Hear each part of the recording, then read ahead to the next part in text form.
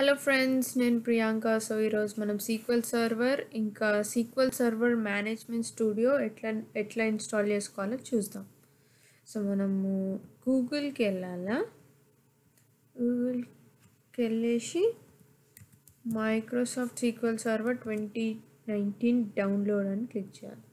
ఇవన్నీ యాడ్స్ ఇవన్నీ ఇగ్నోర్ చేసేసి ఇక్కడ మనకు microsoft.comలో సీక్వెల్ సర్వర్ డౌన్లోడ్స్ మీద క్లిక్ చేయాలి.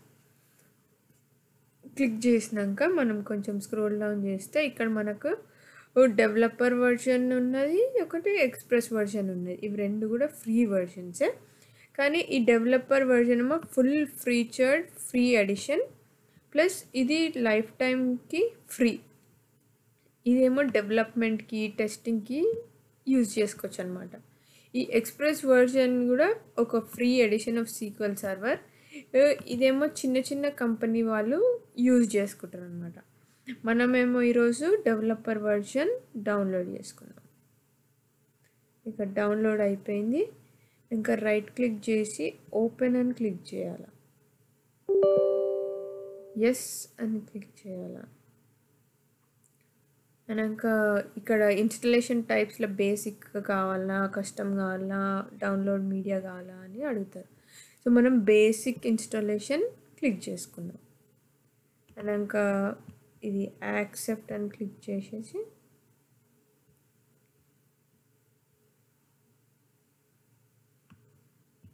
యాక్సెప్ట్ అన్నాక ఈ డిఫాల్ట్ లొకేషన్లో ఉండని.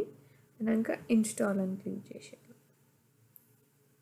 అన్నాక అది డౌన్లోడ్ అయ్యి ఇన్స్టాల్ అవుతుంది. మనం ఏం చేసేది లేదు, ఇక్కడ జస్ట్ చూడాలి స్క్రీన్ని అంతే.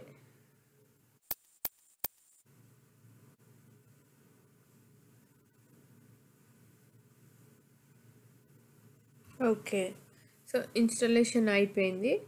ఇక ఇన్స్టాలేషన్ అయిపోయాక మనం ఇప్పుడు క్లిక్ ఇన్స్టాల్ SSMs అని క్లిక్ చేసేయాలి.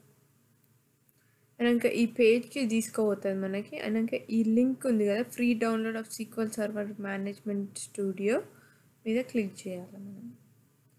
ఇక్కడ కింద డౌన్లోడ్ అవుతుంది. ఓకే, ఇది డౌన్లోడ్ అయిపోయింది. exe file. రైట్ క్లిక్ చేసి ఓపెన్ అని క్లిక్ చేయాలా.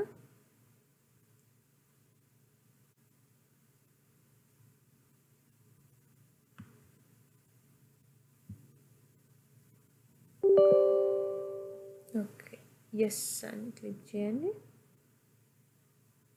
అన్నాక డిఫాల్ట్ లొకేషన్ ఉంది. అన్నాక మనం ఒకటి ఇన్స్టాల్ అని క్లిక్ చేయాలి.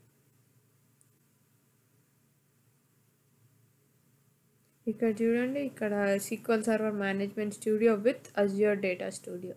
సో ఇవి రెండు కూడా ఇన్స్టాల్ అవుతాయి అన్నమాట మనకి.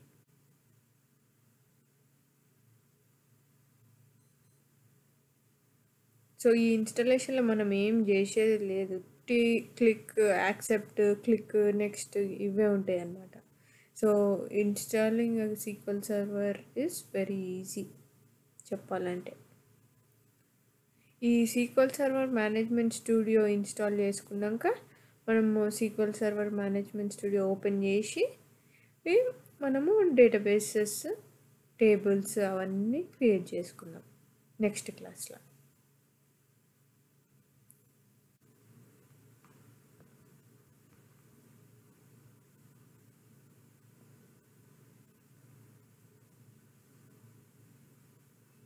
ఓకే, సెటప్ కంప్లీటెడ్ అని వచ్చేసింది. All specified components have been installed successfully. Close. అంతే. ఇప్పుడు మనం సర్చ్లోకి పోయేసి SSMs అని టైప్ చేసినాం అనుకో, మనకు sequel server management studio open అయిపోతుంది. అది. సో సర్వర్ నేమ్ వచ్చేసి ఇది.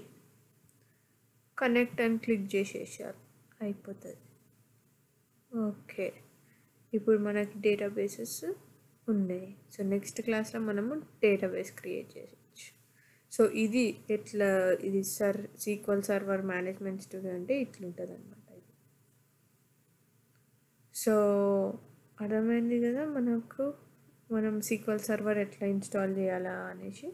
ఇప్పుడు జస్ట్ అట్లా చూసినామనుకో, ఇగో ఇట్లా ఈ వెబ్సైట్లోకి పోయి డెవలపర్ వర్షన్ డౌన్లోడ్ చేసుకోవాలా. ఇది ఈఎక్సి ఫైల్ డౌన్లోడ్ అవుతుంది. రైట్ క్లిక్ చేసి ఓపెన్ అని కొట్టేసినాక యాక్సెప్ట్ అని కొట్టాలి. అయినాక బేసిక్ వర్షన్ సెలెక్ట్ చేసుకోవాలి. అయినాక ఇన్స్టాల్ అని క్లిక్ చేయాలా. మళ్ళీ అది ఇన్స్టాల్ అయితేనే ఉంటుంది. ఇన్స్టాల్ అయితేనే ఉంటుంది. అయినాక నెక్స్ట్ మనకి డౌన్లోడ్ SSMS అనేసి ఆప్షన్ వస్తుంది. అది క్లిక్ చేయగానే ఈ ఈ వెబ్సైట్కి తీసుకుపోతుంది. అయినాక ఇక్కడ free download for SQL server management studio click చేసినాక ఇన్స్టాల్ అని క్లిక్ చేయాలి. అది క్లిక్ చేసినాక అది ఇన్స్టాల్ అయిపోతుంది. అదనమాట. అయినాక మనము సెర్చ్లోకి పోయి SSMS అని కొట్టంగానే మనకు SQL సర్వర్ మేనేజ్మెంట్ స్టూడియో వచ్చేస్తుంది. సో అర్థమైంది కదా, ఈ SQL సర్వర్ ఇంకా SSMS ఎట్లా ఇన్స్టాల్ చేయాలనేది. So thank you.